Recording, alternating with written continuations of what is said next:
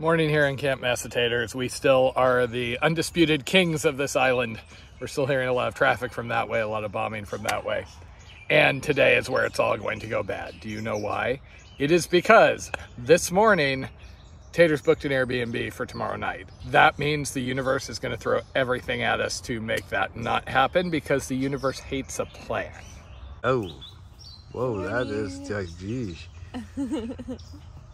So that side of the island actually had a flatter, grassy area. I just didn't like it because we were basically staring over at some fishermen on the far side. And this is where the bombing's coming from. And this is where we are. Surprisingly, we are not covered in ticks, which is what I would expect being in the vegetation that we know about. There could be lots of deer ticks in our butt cracks or something, and we wouldn't see them. That is a look of approval that you can't see because she dove under the other side. She loves my illusions and things. So yeah, I mean, as far as stealth camps, this was pretty much ideal because the only house or something was right over there. The fishing area was right over there. We also are perfectly good on sandbars, but this was a little too low. If one of those dams starts letting out water, we didn't want to be underwater. Now it seemed to be in drought conditions, so that's probably not likely, but discretion, valor, etc. That was why I didn't want to be out on that open grassy spot. I tend to be paranoid, much more so than Jen. So that orange strap that you see sometimes is a phone tether, which works decently. I don't trust it as much as the Facebook ads do, where they're like sitting on the edge of the cliff and they start like helicoptering it. Only problem is this tends to block one of the camera lenses on my phone. Hence why every now and then you catch sight of a little orange blur to the side. I am still really liking the seat. I originally bought that one with just had a pad on the top, thinking I would like the stowage. When we tested it, it wasn't quite thick enough. Somebody recommended this one because you can lean back on it, which has been huge for me. Biggest flaws with it, other than the pocket in the back could be a little bigger, is you get bit by mosquitoes through that, and this could actually use a fair amount more padding. I've seen people using their sleeping pads and putting them across there just to get a little more butt cushion. And yes, everybody's thinking it, I should have plenty of butt cushion, but eh. So we've mostly seen dead ones other than Big Winnie, where we were seeing hundreds below the water, but there you go, crayfish. And we are off, leaving our little island behind, paddling off into doom because somebody had to go book an Airbnb. So we've got 2 days for the universe to completely screw us over and mess up our plans. What's the chance of that happening? That hasn't happened until, like, when did you say that? Oh, at least the rain missed us. 7 p.m. yesterday, and then everything soaking wet for like an hour. Yeah. Good talking, Jen. Guess who drinks the coffee in this relationship? What? It's a good plan. Oh, hey, that's like 4 words. Look at that. That storm yesterday was not that bad. And as she says that, look what's up in the sky. So we do have the Sauk Rapids up ahead, which is one of the things that I had heard about when I started looking into this last year. Good news is Tom and Jackie are outpacing us in their kayaks. They're pushing on, trying to get to some repairs, I guess. So they're going to hit it either late today, early tomorrow, so we should get some beta. Jen, you've got a rock straight ahead. Go a little to the right. It is a muggy morning per the weather forecast. We are proceeding from storms back into heat. So overcast in the morning, and then it's going to get into the 90s. So this morning, the big challenge is just shallowness, because this is fine, but we don't have much of a buffer before we start to scrape. And considering our Kevlar boat, we worry about hitting anything at speed and braking. It's not pleasant with the plastics, but there you never have to really worry. You can just ram into whatever you see. So these are all islands, and we keep cutting down channels trying to avoid the shallowest bits. Tom and Jackie yesterday said they were hitting rocks left and right and warned us we'd probably have to walk our boats through one section. Fortunately, Miss Somali Pirate back there can just like rudder us through all of these. Because it's so shallow, my paddle is hitting rocks if I go in too deep. It's good to be back in the stern where I can be in control. Weren't you happy to be up front because you could be Power Blondie? It was, you know, a nice variety, but I'm much happier back here, I think. I'm happier up here. I can get my feet up. There we go. Mush Blondie. Faster Blondie. Actually, she just likes it back there because you get the snack bag if you're in the back.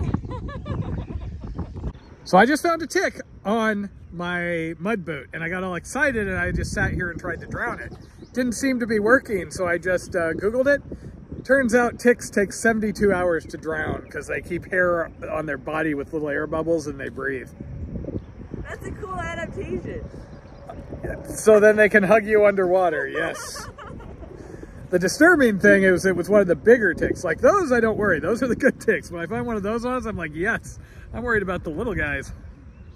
Apparently we need to bathe in, I don't know, fire. That did work. Remember when I was burning them the first night to like actually kill them? Yeah, and then more of them came and huddled around their dead brethren.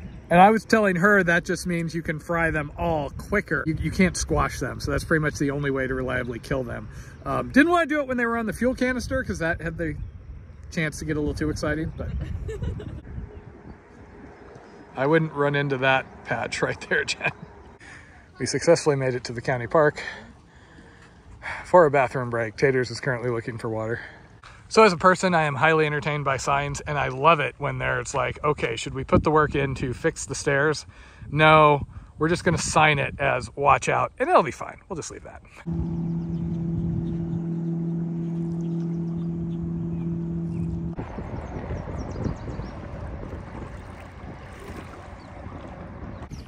Hey guys, Masochist here. We found a way to save my shoulder.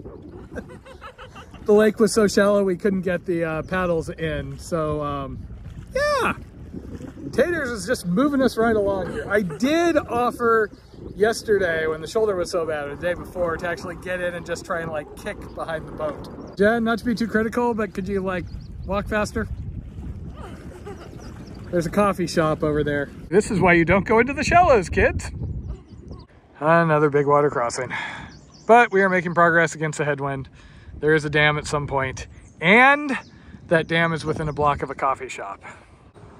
And now the funnest part of all these portages, figuring out where you're actually supposed to get off the water. So we could get out there, but that doesn't look like a very friendly landing. So the maps that we have, they've literally been going the wrong way a couple of times and adding quite a bit of extra distance. Also, every time we get near a dam, it gets really exciting as the force of water goes over. Whoa, whoa, whoa, whoa!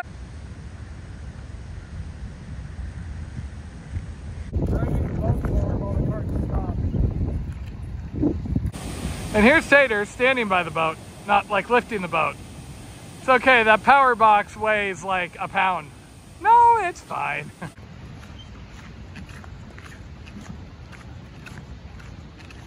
So unfortunately, the water levels are making this harder than it necessarily needs to be. Yeah. And we are across. The biggest delay was actually me coming to terms with the fact there was no way I was getting a hazelnut latte. And then I had a little bit of a crying jag, Jen sitting there sighing, rolling her eyes, you know. Then I'm like, it's okay, Blondie, I will be the adult. Just get me like a sandwich and I will be good. And then she's like, no. So here we are. The part he left out is how hard he's been working to get episodes uploaded to YouTube. All morning long, he's been checking the internet. Whenever it looks like it's good, he'll try to upload one. He had to upload one twice because it's got into some weird like YouTube purgatory state because it was trying to upload on spotty internet. So he finally had good internet here and was able to get 3.5 episodes uploaded. Woohoo!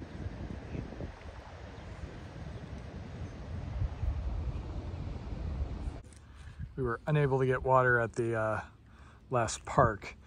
And so Jen is currently running up to the Charles Lindbergh Museum to see if they'll let us fill. If not, she has to go to a state campground that's a little further up.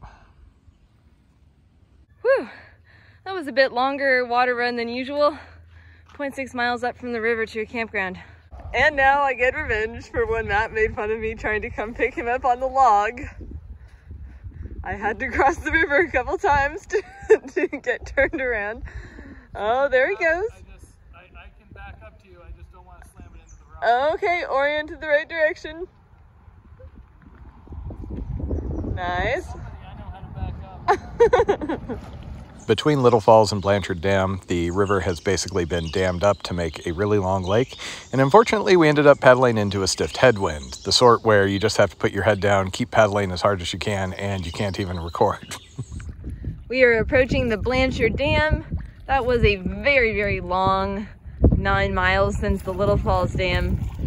Going into the headwind was really tough. Matt really pulled out some powerful strokes on that last bit. I'm really hoping he didn't hurt his shoulder.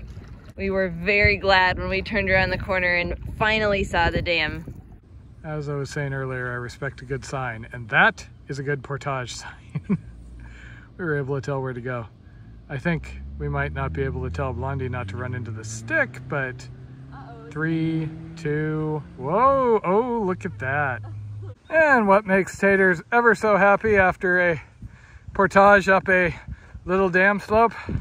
Going down the dam slope right after.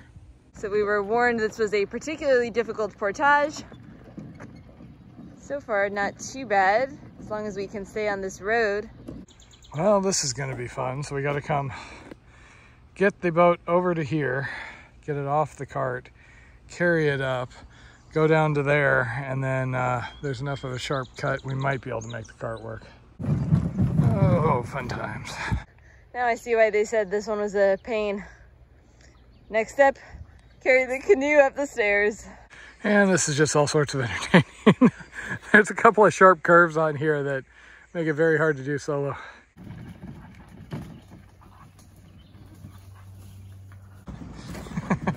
This is the funnest portage yet. Grand Rapids got nothing on this. That was walking down roads. At least there's mosquitoes also. For that full Minnesota experience, you know, Jen?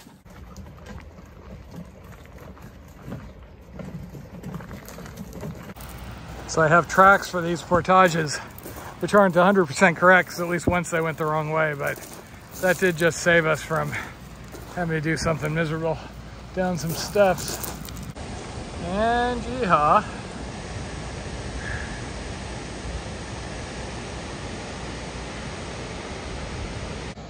Way to go, Matt!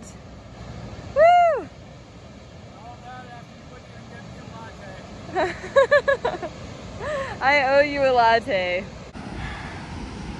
And onwards and downwards.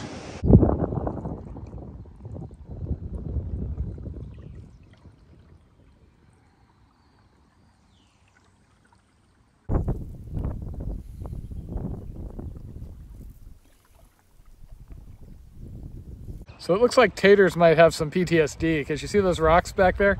She just insisted on like walking down the middle of the river through them all. I didn't want to hit any more things, okay? Anymore. I don't want to kill anymore.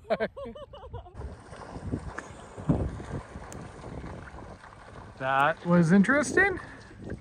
So I captured those two going across, but it looks like that was mom and dad, and they ran off from the little baby. Hey, little guy. Oh, he's really young. He's got his like yearling spots. Oh, really small. And he learned an important lesson about mom and dad will just leave you. Yeah, look, he's walking all funny. He is tiny. And Taters thought the animals were doing so well as far as no child endangerment. There were no paddle camps in this area, so once again, we were just having to find a stealth camp spot. We started looking around 9 p.m. And we think we might have an option here. Going for an island again. And we managed to find an island. And see how shallow everything is here. We're just gonna go up there on the vegetation. This is an example of something that's probably fine, other than I don't trust rivers not to rise.